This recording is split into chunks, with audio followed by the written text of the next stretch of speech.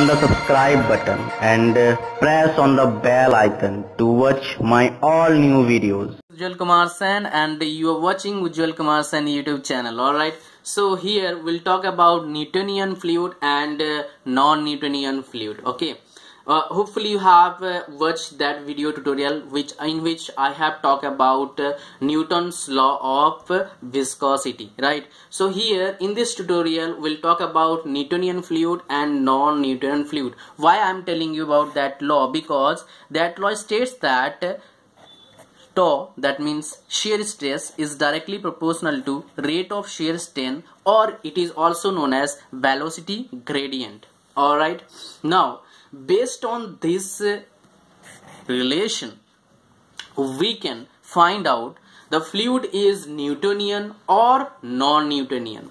I'll also share with you as key concept of this tutorial, that is examples, because if you're preparing for competitive examination, examples play most important role. Okay, let's go for it.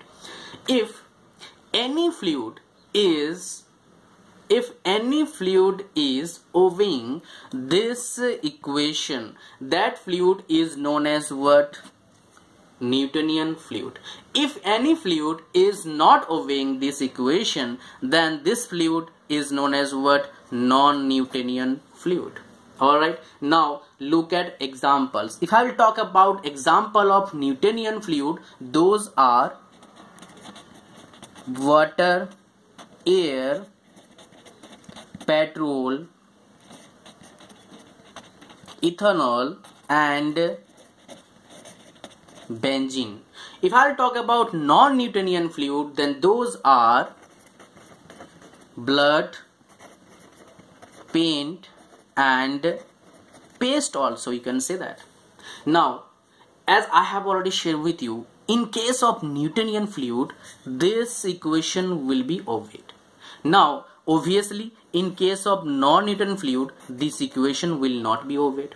So, which equation will be obeyed in case of non-Newtonian fluid? That is the interesting part we must know. So, here is the equation which will obey by non-Newtonian fluid. What's that? Tau is equal to Ci. Don't worry, I will tell you what is Ci. du upon dy whole to the power n. Now you can see, if you write this equation, tau is equal to mu du upon dy. Here the relation, we are having mu, here we are having Ci. Here we are having 1 and we are having what? N.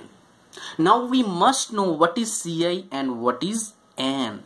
N is known as flow index and Ci is known as consistency index.